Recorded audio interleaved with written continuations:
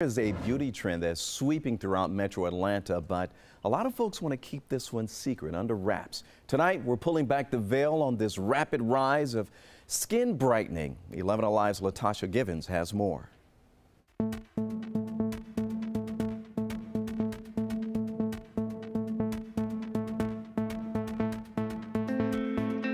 Before and after pictures like these, experts say, are partially responsible for the new wave of skin brightening. So patients come in, they want to brighten or even their skin. And it's become a billion-dollar industry. I have patients to fly in from all over the country to see me. Atlanta doctor Ava Bell Taylor is on the forefront. But while business is great, some clientele is reluctant to talk about it openly. We sat down with one patient who is also a doctor from northern India. She initially agreed to show her face, but changed her mind. Why didn't you want to show your face? I'm just not confident. At first, she wanted a solution for the darkness around her eyes. But when she discovered the skin lightening side effect of glutathione, she realized it could also help resolve skin deep issues she had as a child. Beauty standards in India, very simple. One-liner, fair complexion, white, so-called lighter skin, you made it. But you see other Indian women struggle with this? Yes, I do. Talk to me about that. If the daughter is fair complexion, you get a groom very easy. And if she's darker? If she's darker, there's almost a dark cloud in the house. How painful is that for a darker girl? Very painful. Here's how the process works. Glutathione is an antioxidant administered through an IV that's been used to treat a host of medical conditions.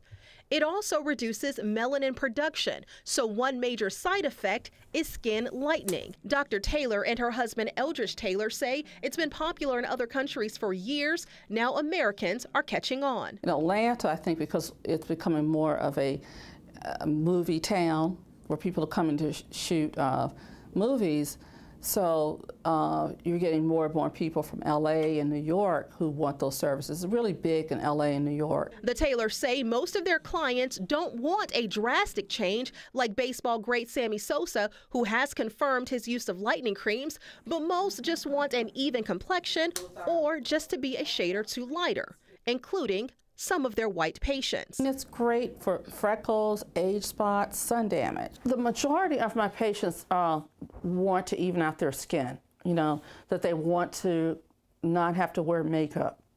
You know, they're like, I have dark circles under my eyes, I have to wear concealers, and I want to be able to leave the house, okay, without putting a lot of makeup on. And it's important to note that Taylor say glutathione is one of the better options because of the added health benefits like increased energy and mental clarity. Now, this is fascinating because you and I talked about this during our Facebook Live on 11 Alive's Facebook page.